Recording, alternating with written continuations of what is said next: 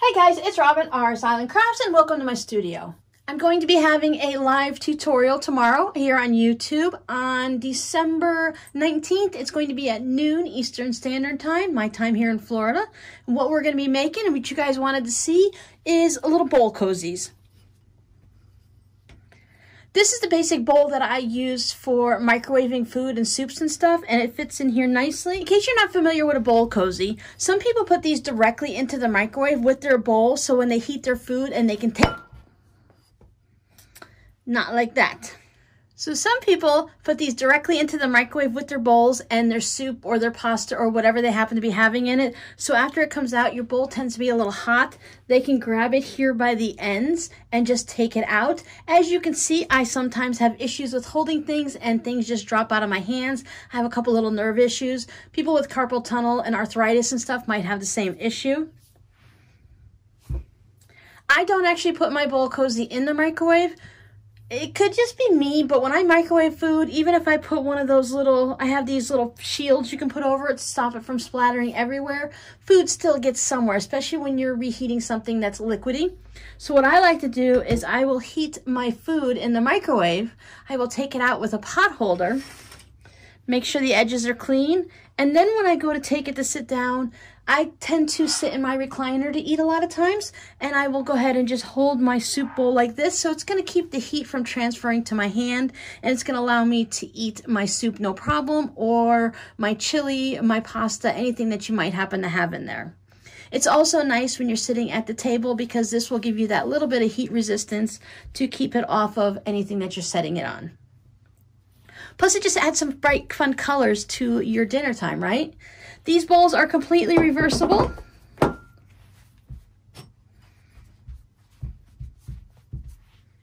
If you check down below of this video, there'll be down in the description box, I'm going to link to a couple blog posts that I came across that have some really good information. One is the one that I found on just basically how to make this, and the other one will give you a couple different measurements if you want to have a different size bowl. The one I'm using is a 10-inch square. My bowl is just about 6 inches across, and it seems to work pretty good with this. You can make it a little larger, a little smaller, depending on your soup bowl. Now, if you make your square smaller, then this part will be smaller in here, and these sides will go down. If you make it larger, you'll have more of your sides coming up, and it'll fit a larger bowl. The one caution with this is if these are going to go into the microwave, everything you use needs to be 100% cotton. You need to use cotton fabrics, nothing with any of the little sparkles or the metallic threads or anything going through it, because of course metal in a microwave is going to possibly cause a fire. Your batting needs to be 100% cotton. For this one, we are going to stick with using tried and true, and we're not going to be replacing it with anything that we might happen to have around the house. I'm using 100% cotton batting. The batting I like to use is 100% cotton. It is a Warm and White from the Warm company. There's also a Warm and Natural. They have there's a special batting you can buy that is like a potato zapper, Warm and Zap or something like that. It's made specifically for making those potato bags where you can bake your potato right in the microwave, and it has a little bag pouch that you put it in. So you just want to make sure there's no scrim in your batting, because scrim is basically a way that they glue the layers together, and it's more of a fiberglassy thing, so you don't want to use that. This batting has been needle felted, so a whole bunch of needles has just gone through it, and that's what keeps the batting all nice and together. You're definitely not going to be able to use your polyester batting for this one. Your thread also needs to be 100% cotton. No polyester threads, no metallics. You just need to make sure everything that's in this is going to be that, 100% cotton. Now, I don't put mine in the microwave, but what happens if somewhere along the lines I forget and I do want to use it in the microwave, or my kids come over or something? I want to make sure I'm sticking with the 100% cotton everything, so in case it accidentally makes it into the microwave. You know, kids, whether they're young kids or adults, they don't always listen, so you want to make sure it's going to be safe for them. I like to use 2 separate fabrics for mine so that I have a contrast. For the ones that I'm making tomorrow, I'm going to be using a solid fabric and a print fabric, but you can make any type of combination you want. You can actually use an old quilt block as long as, again, you use 100% cotton thread and cotton fabric. You can have a quilt block on the outside, and then you can have whatever you want on the inside. Match it for holidays, make special ones for birthdays. Now, let's say you don't use a microwave. These are still can be used and made as gifts. They can be used for popcorn bowls. You could put pretzels or popcorns or any type of a dry snack. You're obviously not going to put like ice cream or something right into this bowl, right? But if you have your ice cream in a regular bowl, it's going to keep the little kids' hands from getting too cold.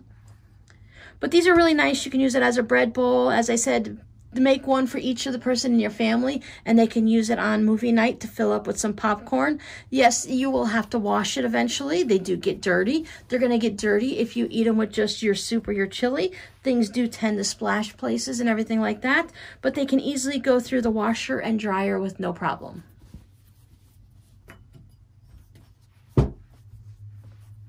So I hope you're able to join me tomorrow on the live stream at noon Eastern Standard Time. Just find out what time it is in Florida compared to where you are, and that's the time I'll be there. I do like to put up a little reminder video in the morning. So if you try to click on it, it's just going to be a picture of the bowl cozies stating that we're going to be going live at noon. So you won't see a video. So you have to wait till noon my time to be able to get into the room.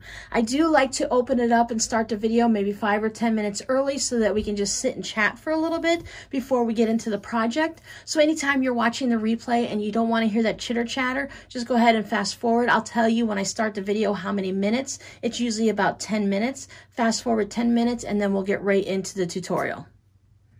It's fun to kind of just hang out with everyone and chat a little bit, see what's going on and who's going to be making the bowl cozies with me at the beginning of the video before we get started.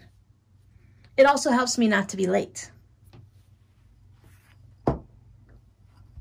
So check down in the description box for those links. We're not going to need templates or anything at all. We're going to be able to cut this out with our rotary cutters. We're going to learn about sewing darts. And we'll do a little bit minor quilting and everything. And I'll also show you, I don't have an example today because I'm working on those, but we'll also learn how to make these curved. So in case you don't want to have handles and you want to just use it for a popcorn bowl or something, you can get rid of all of these pointy ears if you'd like. So I'm looking forward to hanging out with everyone and sewing some bowl cozies, and I'll see you guys tomorrow. Bye.